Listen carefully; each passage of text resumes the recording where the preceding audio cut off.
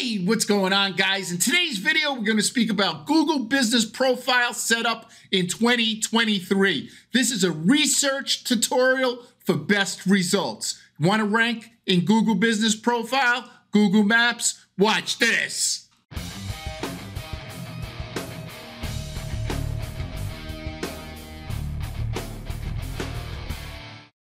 I dedicate this video to my friend, Darren Marion. This one's for you, kid. All right, guys, so I hope everybody's doing great. So this video is not about how to set up a Google Business Profile. This video is actually before you set up your Google Business Profile. These are the things that you need to look for. See, what the problem is that a lot of people just blindly set up a lead gen, or they're setting up their business and they just put in for a Google Business Profile. And then they worry about the competition and reviews and all these things that we're going to go over. So let's do it step by step. It's really pretty easy, but it's really important that you do these things before you put in for your Google Business Profile. Now, listen, if you've already done that, it's not too late. So it's not too late, but I do suggest that you go over these steps because it's going to give you a better insight as to how to beat the competition. All right. So today we're using the example electrician, and I'm out here in Tampa Bay, the Clearwater area. It's beautiful here today. No, it's beautiful. It's beautiful every day here in Florida. I mean, it really is. It's I'll just put today. I'll be honest with you. It is a little hot. I mean, it is a little warm, but it is gorgeous. So, guys, we want to be in this area right here. This is called the Google 3-pack. This is the only area that I specialize in. I do Google ads, which are up here, right? I do them, but that's not, that's not what I specialize in. I also do this Google Guaranteed, right? But I do these ads over here. But I specialize, my clients, the people that come in and want to work with me, want to rank in this area. And why do they want to rank in this area? Because on a mobile phone, this doesn't say website and direction. It just says call. So somebody's able to see how many 5-star reviews you have, where you're located, the name of your company, and they could just tap to call. So, this is the most clicked real estate in local SEO. Now, if you're doing a research article, or if you're looking for a product, I don't know, if you're looking for, something that you could buy nationwide, this isn't the area for you. So I get some people tell me that they have an e-commerce store and they want to rank in the Google 3-pack. So right away, I discourage them for that because they figure they want to start off in their area. It really doesn't make any sense. Somebody like that, I would just work on social media and get my word out that way, and work on my national brand and get them right here in this area, which is the Google organic section right here, right?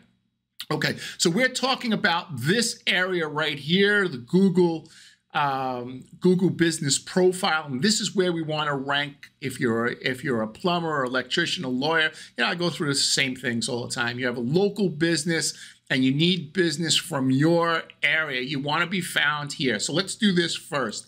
The first thing we're going to do is come over to this website called Niche.com. Right? And in Niche.com, it gives you a good overview of the area. So it tells you about the schools and the nightlife and the diversity, and if it's good for families and housing and stuff like that. But here's the thing you really want to know. What's the population of the area you're trying to rank in? Right? So if a client came to me and they were a criminal justice attorney, and they were located in Manhattan, let's just say Wall Street, somewhere around there. There's millions of people in the downtown Manhattan area. It's going to take a long time for a brand new business to rank in the Google 3-pack. However, if you're the same business in Clearwater, Florida, there's only 116,000 people in that area. And there's probably, a lot less electricians than there would be in Manhattan, for example. So it would be a lot easier. So the first thing I want to do is I want to get a general sense of the population in that area, right? And also, you know, I've had people come up to me and says, hey, you know, I want to rank in this area. And I look at their city and they only have 3,000 people in their city, right? And breaking proximity sometimes is tough because they're either located by an ocean or they're located, you know, miles and miles of trees, forests, right? They're located in the middle of nowhere. So that wouldn't be a very good client for me. So that's the first thing that I want to look at is I want to look at the population. Can they get a return on investment in that area? You know, so I want to know the population, and it's also going to help me with the competition. Now, the next thing I want to do is I want to just scroll down. And what I want to do is I want to look at the names. Now, if you haven't put in for your Google Business Profile yet, right, notice that each one of the names ranking in my area in Clearwater, Florida, Tampa, Florida, you'll notice that they have the word electrician or electric. See that? Now, it's not too late. And let me explain something. It's not too late to add it to your name now, meaning that if you're a plumber or you're a criminal justice attorney or you're a DUI attorney or you're a plastic surgeon, no matter what you do, it's not too late to add that into your name now. However, two things. One, it could cause a suspension. And if it does cause a suspension, there's a chance you could lose your reviews. Now, I use a program called GMB Everywhere, right? And I want to show you something really important. Each Google Business Profile has what's called a CID number. Think of it like a social security number for your Google for each Google Business Profile. So you have a social security number. Your Google Business Profile has a CID number. So when you change the name of your business, sometimes Google changes your CID number. And what happens is you lose all your reviews, right? So if you're just starting and you have 5 reviews, right? Let's talk about this. You know, you only have 5 reviews and you just put Tom and Dave's. That's the name of your company. And I'm like, look, you only have 5 reviews. I would take the risk and put electrician and back it up with some paperwork. But right away, I'd put the word electrician on the end of Tom and Dave's, right? But be prepared. You may lose your reviews. So I use this program, and there's other ways of getting it, but I use this program called GMB Everywhere. And if you click Basic Audit, a couple of things I want to show you. This is real cheap too. It's only a couple of dollars a month. I do suggest that you get it. You'll notice the CID number right here. I would save your CID number. For all my clients, I saved my CID number because if we have an issue where we lose our reviews for one reason or another, we have the CID number so Google could go back and retrieve whatever information that is lost. The other thing about GMB Everywhere, and it has a lot of good information, is that you're able to see the categories that your competition is putting in for. So you'll see this one just has electrician. However, let's go to quality. You'll notice that they have, okay, they only have electrician, but you'll notice that some of them have like 5 or 6 different categories. I would say that's another question that somebody asked me today. They're like, Brett, how many categories should we put in for? And it's just my opinion that you should keep it 5 and under. I think, right? Just my opinion that it waters down after 5. Just make sure for whatever GMB category you put in for that you have on your Google Business Profile, you have a page on your website, right? So if it said electrician, it said AC installer, it said heating contractor, whatever the GMB categories are, handyman, make sure you have a page on your website for that GMB category.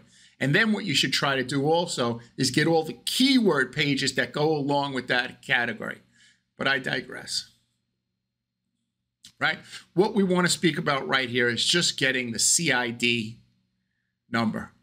And this is a way of getting it using GMB Everywhere. There's other programs. You could just Google how to get my CID number. But keep your CID number. Write it down on a piece of paper so you don't lose it. If your website goes down, if your GMB goes down, you're going to need that. All right? So if nothing else, this part, this was worth it, right, for the video.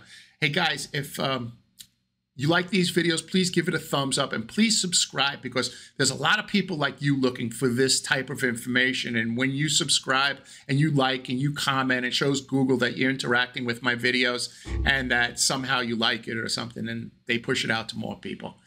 All right. So, okay. So we got the CID number. Now, here's another thing that we want to do is we want to check the main category, right? So you'll notice here is electrician. Everybody has the top one as electrician. You'll notice that people that aren't ranking in the Google 3-pack aren't using, for electricians near me, they aren't using the keyword electrician in there as their _1 category. I may have to scroll down too much, but you'll notice it on your own. That as you start to go down and go next, that the people that are in the back are using the wrong GMB category. So that is the #1 ranking factor, is using the right GMB category. So you want to make sure that you're doing that. And you want to do that first. You don't want to wait down the line, 2 years down the line to realize that you're in the wrong GMB. You're in the wrong GMB category, right? All right, so something else I wanted to show you is reviews. Now, if you notice here, we have Fast Wiring has 39 reviews. We have Quality Electric that has 13 reviews. And you have Red Royal with 825 reviews. Now, something that I'd like you to see here is that let's just click this. I just want to show you something. You want to see in reviews, you want to see their newest reviews, when they got their newest review. So you'll notice that it was 23 hours ago, and this one was a day ago. So if I were, this was 2 days ago, right? This was 4 days ago. So if I was going to try to rank a client here, what I would do is I would make sure that 5 or 6 days a week, I got a review every single day. I would get 1 review, because that's the pattern that Red Royal sent. So these other 2 people that are ranking in the Google 3-pack, they have to put 2 other people there, right? They have to put 2 other businesses there. But if they're not getting reviews every day, we could knock them out, right? Because they only have 39 and 13. Okay? Remember something, guys, that the reviews have to come from this area. They have to come from the area in which you're working from, which you registered your Google business profile. So, for example, if you registered it right here, where Smart Home Electrical Services registered there, you want to get it within like a 10-mile radius. All your reviews you want to get in this area.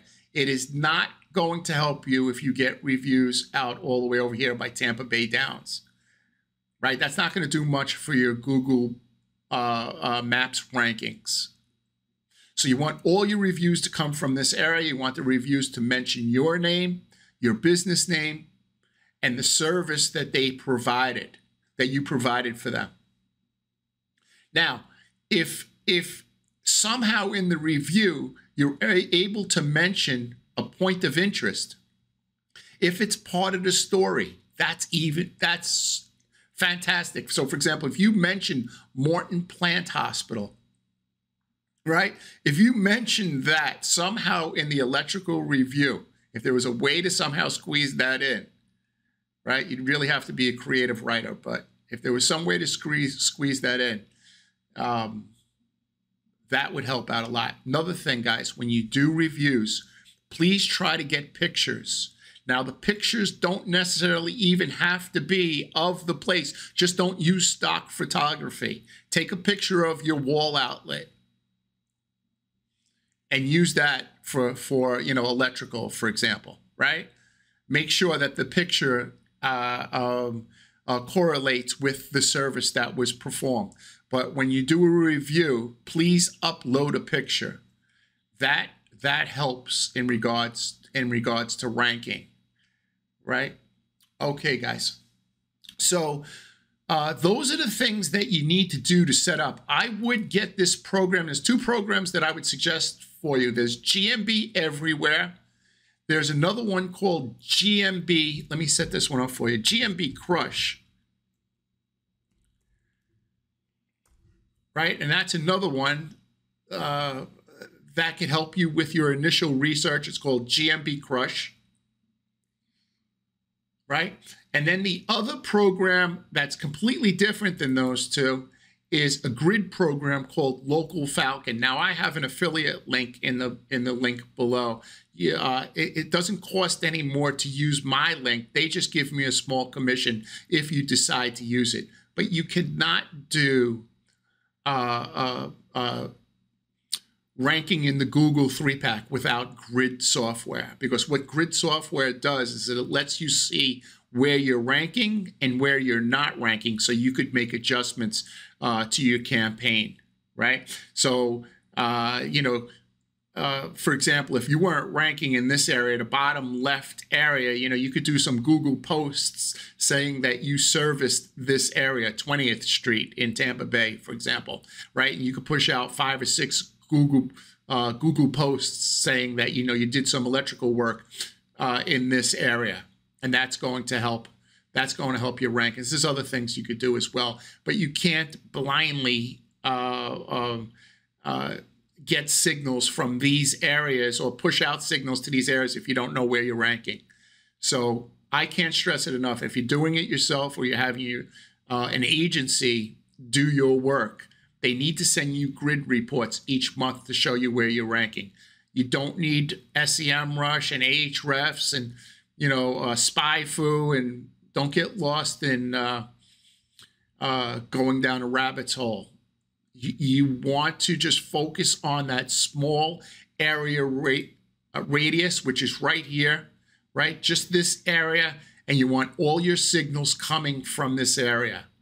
It just makes SEO so much easier that you're concentrating on this little 10, 20 mile radius than, if you're, if you're worried about the whole state of Florida or the whole state of Texas, or, even better yet, the whole United States, or let me see if I could do it again, the whole world, right? So, guys, I hope this video helped you. I always try to make these videos because it's important that I'm able to help people, because there's been people in my life that helped me. And, I create these videos so I could help you. And we do these videos so we could have a good life and we could provide for our family. So the most important thing is that we provide for our family. We're good to our wife. We're good to our kids. We appreciate them, right? And that's how we succeed in life. So, guys, thank you very much for watching, and we'll catch you next time. And remember to like and subscribe, and we'll see you soon. Thank you, guys.